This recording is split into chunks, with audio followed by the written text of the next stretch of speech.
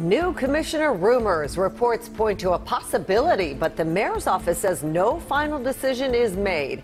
Hello, everybody. I'm Mary Bubala. And I'm Rick Ritter. Those rumors surround the police chief of Fort Worth, Texas, and started when the mayor there announced Chief Joel Fitzgerald was offered the job as Baltimore's top cop. WJZ is live. George Solis with what Baltimore's mayor just said moments ago. George?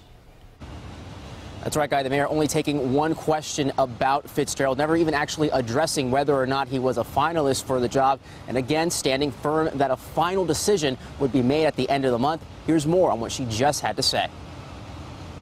I'm not revealing names of where we are in terms of the finalists. I promised early on that we would make a decision by the end of October. A decision will be made by the end of October. We are vetting candidates. I am excited about where we are. But, you know, we have police chiefs from around the country that are interviewing, and we want to keep it, you know, and there is a process. And what I've asked is that the final candidates come to me before I discuss who those final folks are. I'll have a discussion with the city council. That is the first process of how we move this forward.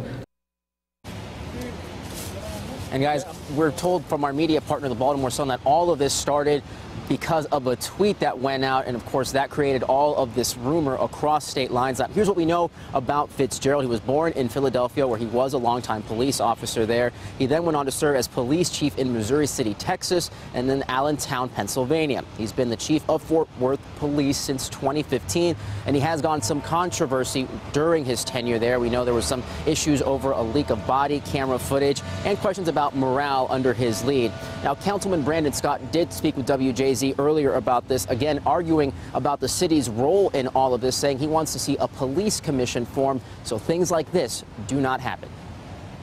I guess the big lesson from today for folks who have not been paying attention to what the city council has been saying for years is that this is another reason that shows that the structure for which the police department operates is broken and needs to change, because the council, myself, I've asked multiple occasions to know who people that applied for the positions being considered and never heard anything back, and they don't have to do that.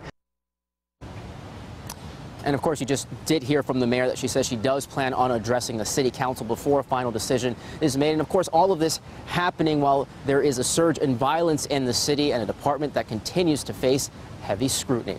That's the very latest. We're live outside City Hall. George Solis reporting for WJZ.